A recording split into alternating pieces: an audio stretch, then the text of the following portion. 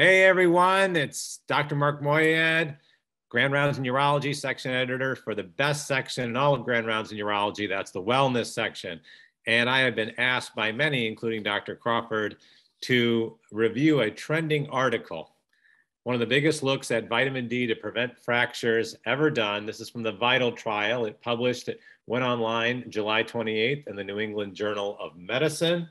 And the VITAL trial, essentially what got all the attention is there was no impact on getting 2,000 IU of vitamin D3 versus placebo. There were over 25,000 participants.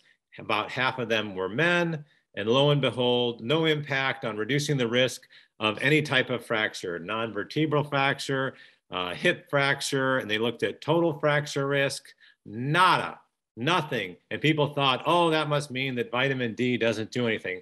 Well, you come to Grand Rounds in Urology to get an objective look. Now let me tell you the real story behind the story. So first of all, let's talk about the participants. The participants were generally healthy, middle-aged to older individuals. Okay, that's the important point. The follow-up was about 5.3 years, the median follow-up. So let me repeat, you have low risk. These are low-risk adults. And they're not being chosen for deficiency of vitamin D. They're not being picked because they have osteoporosis. They're generally healthy, low-risk adults. That's the key point.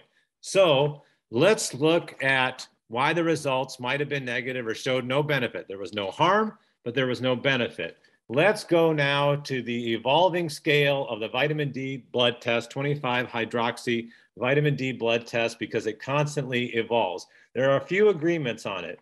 When you go below 12 or 10 and you get in those single-digit numbers, that's a severe vitamin D deficiency, often associated in the past with something called rickets, osteomalacia. That is severe concern. Everybody agrees that in those numbers, you have a severe vitamin D deficiency.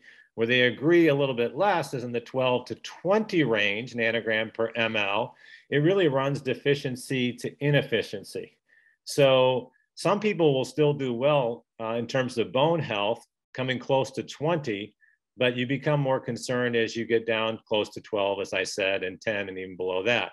What's really changed over the years with clinical trials is that if you look at some of the reports on the labs, many people consider 30 normal, but in reality, there's a lot of agreement now that 20 to 30, even 20 is adequate for bone health, okay? So keep that in mind. Even 20 may be adequate for bone health, but 20 to 30 seems to be a generally agreed upon number. Now, what's also been noticed in clinical trials is you can only go so high. There have been some trials with similar populations, one done by the University of Calgary, and that was 50 plus. You can see an increased risk of hypercalcemia, hypercalciuria, and there's been some suggestion that there might be an increased risk of stones and possibly falls and maybe even fractures. Okay, with all this in mind, we've now gone over some generally agreed upon, but there's some controversy, some generally agreed upon numbers for the 25-OH vitamin D test.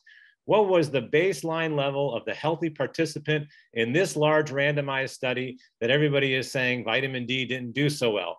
Their baseline before they were even taking vitamin D or placebo was 30 ng per ml, actually 30.7. And when they took the supplement, the group, they went to over 40, a little bit over 40. So let's look on our scale. If 20 to 30 is adequate for bone health and they're starting at 30, are we really so shocked that there wasn't a reduction in the risk of fractures?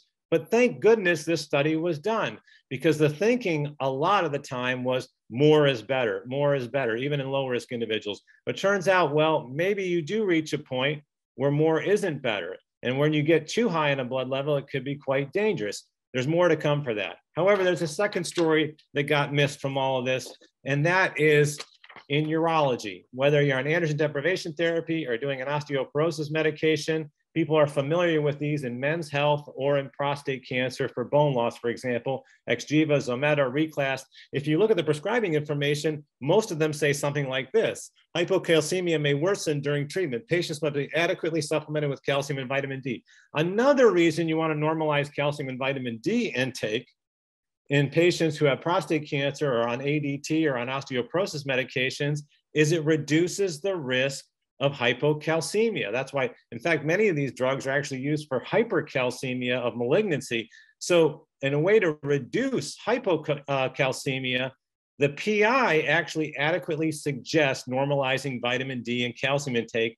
And that's an important part of the story. So yes, for low-risk adults, in the New England Journal of Medicine, nothing was seen. It was a great study. But in high-risk adults for deficiency, in those on osteoporosis medications, there seems to be some synergism with getting a normal intake of calcium and vitamin D. I thought it was very interesting in the subgroups. If you look at the very little subgroups in the VITAL trial of the low-risk individuals, there was a small number of people who are on osteoporosis medications, and there seemed to be a non-significant reduction in the risk of fracture. And then there was a small group of history of fragility fractures, and there was also a slight non-significant reduction. So again, sending the message that vitamin D is not just for bone health, but in the world of urology and oncology, it may prevent hypocalcemia associated with all of these different drugs, and that's actually mentioned in the prescription information. Finally, from the VITAL trial, last but not least, they're going to do more analysis. What doesn't get a lot of talk is they're going to analyze baseline free vitamin D levels to see if there's any difference between free and total. They're going to look at genetic differences.